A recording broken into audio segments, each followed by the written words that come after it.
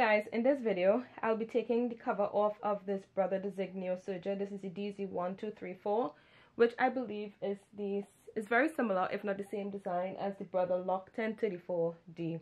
The issue I started having, my upper looper and lower looper clearance need to be adjusted.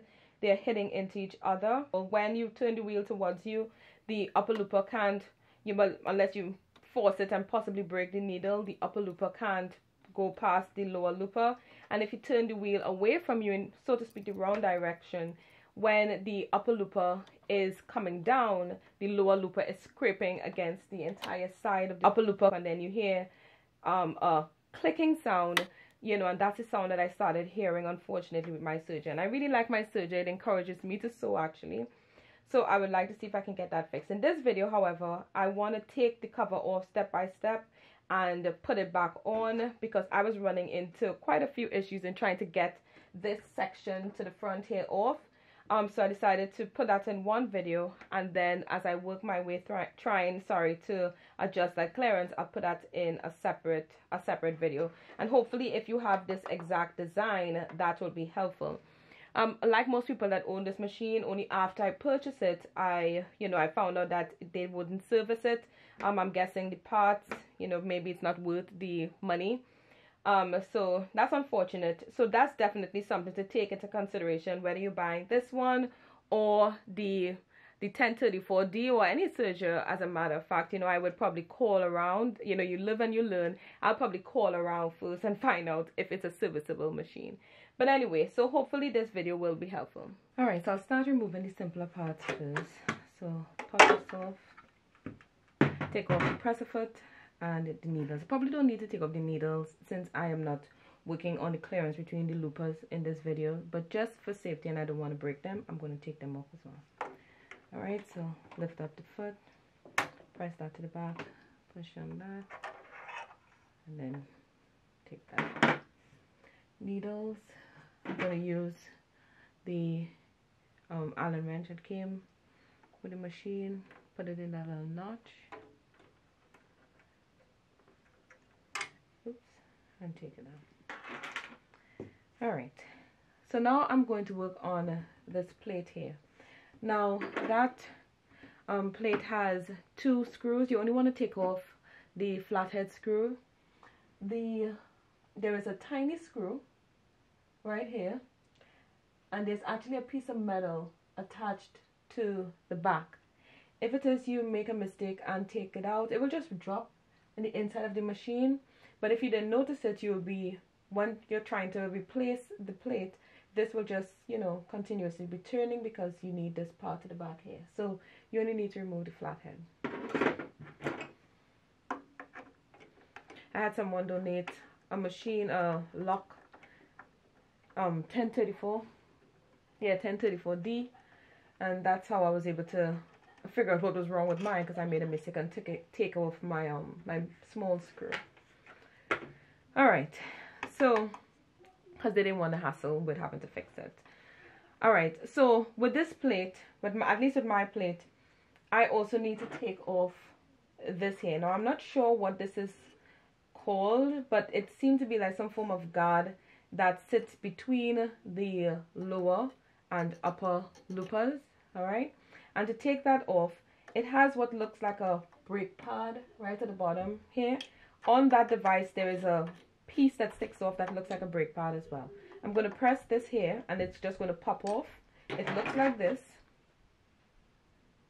Alright, so and you see the yellow arrow shows how to line it back up. So you just press that, pops off, and if you wanted to put it back in, you will just line back up the arrows right there. Make sure that it's sticking between the loopers and it pops back in there. Alright, okay, so I'm just going to pop that back off. Oops. And now that would allow for my plate to come off.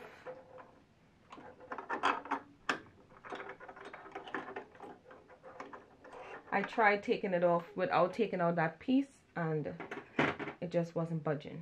Alright, so now I'm going to work on taking off this section over here.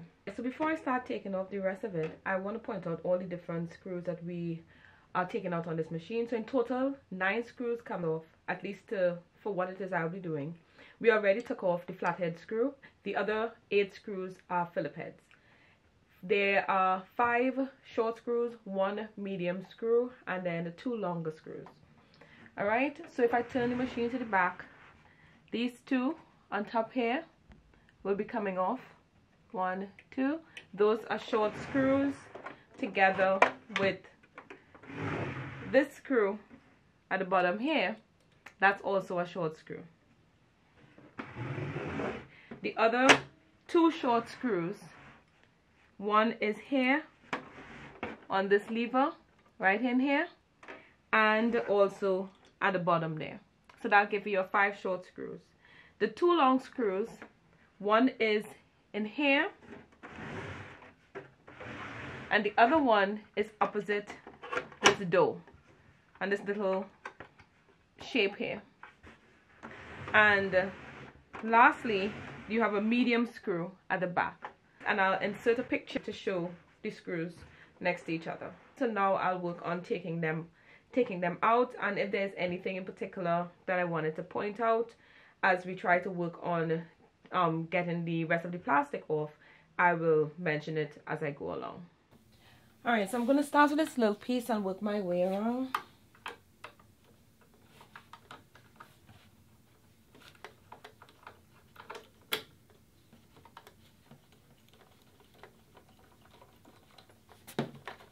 This little piece, even though it's loose, the actual screw is still attached, so you have to turn it for quite a while. Then I'm going to take off the screw on this handle, bring it all the way forward. Now I have taken this out before, so it's not as difficult to come out. Now the first time it was, and what I found that was helpful was to start with a flathead bit. So even though it is a Phillip head screw, you know, get one that you have a good handle on. Start with a flathead screw and then continue with a Phillips head. Or if it works, you know, with a Phillips head for you, well, then that's great. So just to show.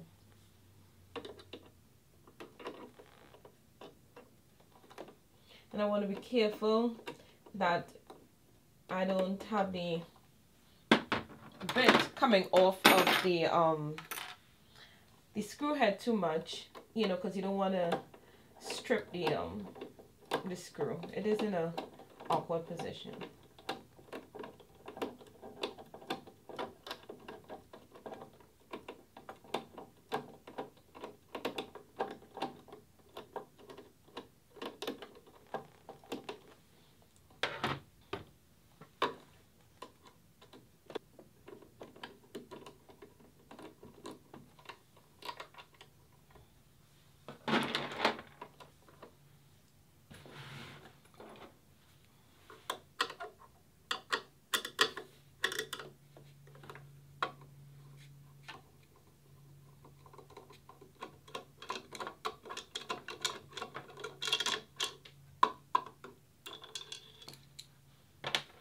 Alright, so even though all the screws are off of this piece, it actually can't come off until you take out the side screw and the screw to the back.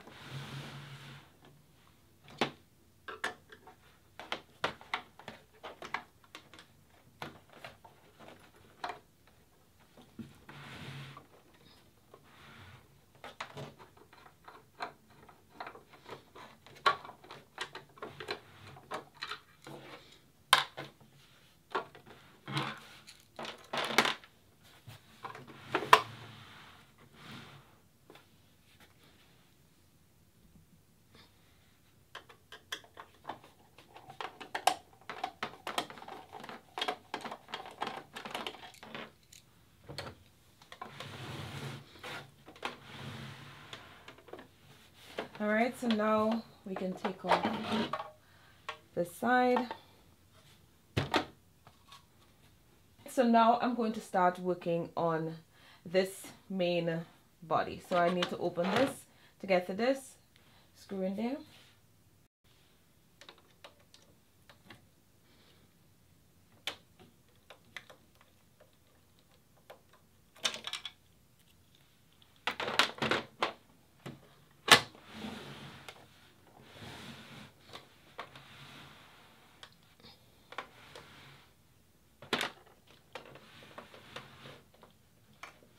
Now the last 2 screws,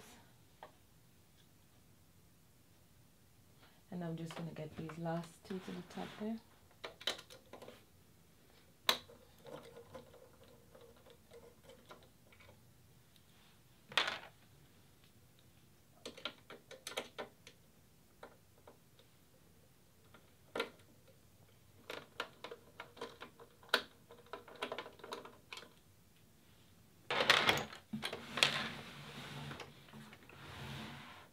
So now that we've gotten the last 3 screws out, is to take this body off. Now this can be a little tricky. You have to watch out for this piece here, but also these plastic notches. Let's see if I can show you that. The piece, the main body part here, it kind of lies behind some small pieces of plastic extrusions, right? So you will want to take maybe the flathead bit and gently, especially to the bottom, bring it in front of that, being careful not to break it, right? All right, so we're just going to try to work with that carefully. I'm going to loosen it on top first. All right. Put my finger through these. All right, so that's loose.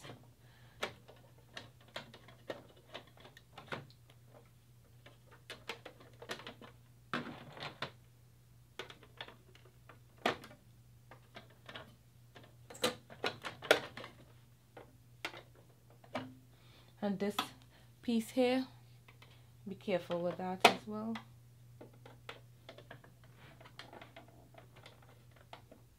So it does have a little bit of flex to it. Oh, there we go. All right.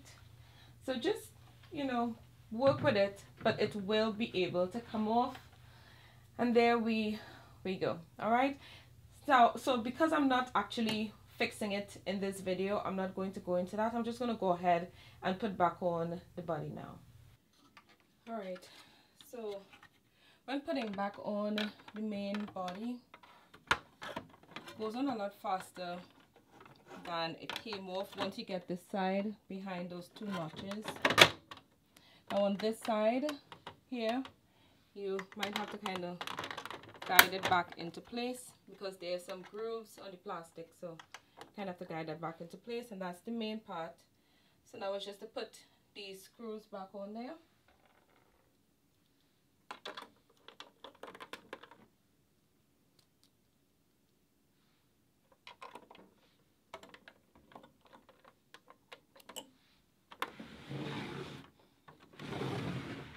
Alright, so for the side, take this back off. I had put that on temporarily to check something. Alright, put that on first. There is a little, I don't know if you can see that, this very slight cutout here kind of gets caught underneath this piece. So this piece has to go on first.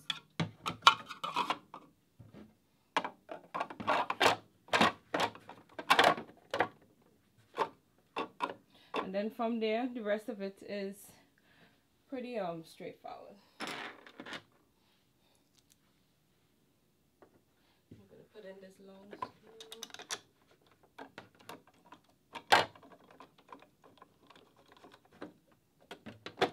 That's a long screw. This is a short screw. The bottom here.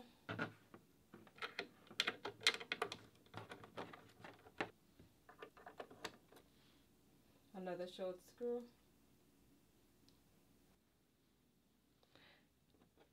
this is another short screw. Well, it will help if I'm turning the screw in the right direction. Alright, so that's that. Then I'm going to close this and put on this little piece. And this is another long screw.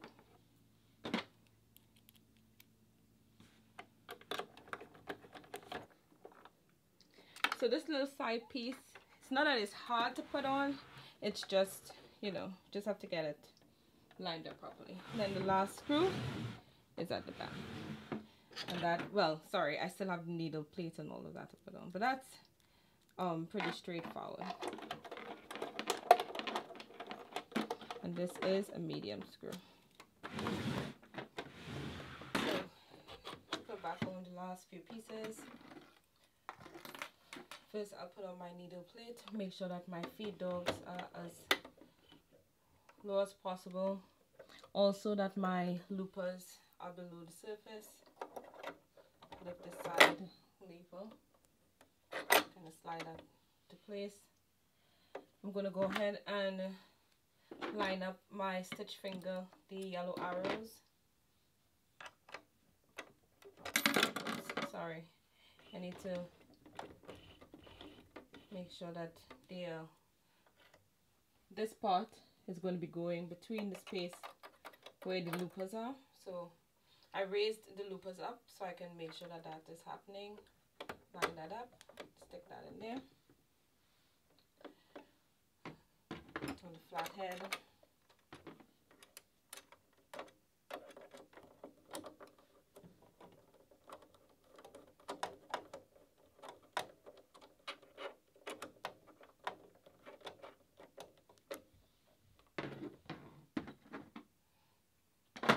My needles, flat sides to the back.